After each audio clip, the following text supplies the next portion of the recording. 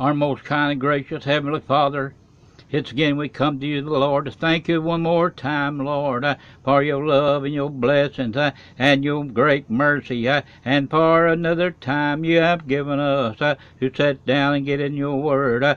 just a little while, Lord, to see what you've done for us today and what you're going to tell us from your holy word, your love letter I demand, Lord, and I pray today, Lord, that you touch every heart, and I pray, Lord, today that you anoint these lips of clay, Lord, and give us wisdom, Lord, to speak your word with understanding that will lead someone to you and be saved and have a greater desire, Lord, to follow you. And I pray, oh Lord, today that you will bless everyone that listens to this video today from the top to their head, Lord, to the soles of their feet, and let them know I'm praying. This prayer is for them, and I pray, oh Lord, today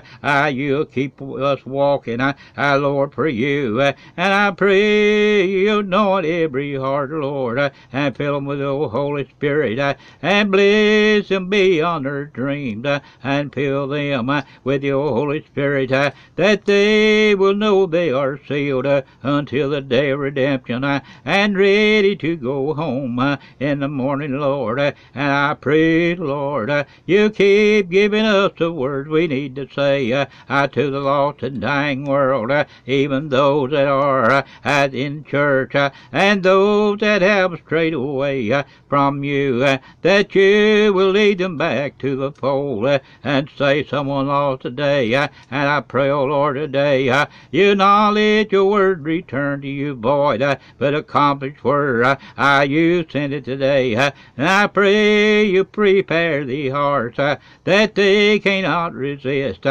your word. Listen to what you have to say today. And Lord, we pray for everyone across this nation and our country. We pray for our soldier boys that's fighting to keep us safe at home and keep our freedom, that we can attend a church of our choice. And I pray, oh Lord, today you help us, Lord, today realize the great price that has been paid for our freedom. Most of all, the price you paid on Calvary, that we could be saved and not have to die lost. And I pray, Lord, you continue on this way. I given is the words we need to say to help someone along the way to make a right choice, accept you as their Savior, Lord. And I pray you anoint these lips of clay, Lord, and let these words be written on the tables of our heart, that we will know how, Lord, not to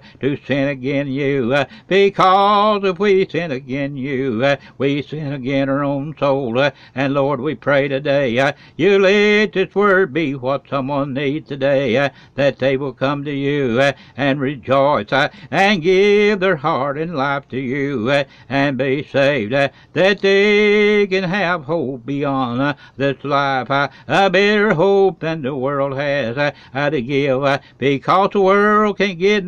nothing but sorrow and trouble, but Lord, you can give eternal life. These things we ask in the wonderful name of our Lord and Savior, Jesus Christ, and amen. And thank you, Father, one more time for your love and for your mercy.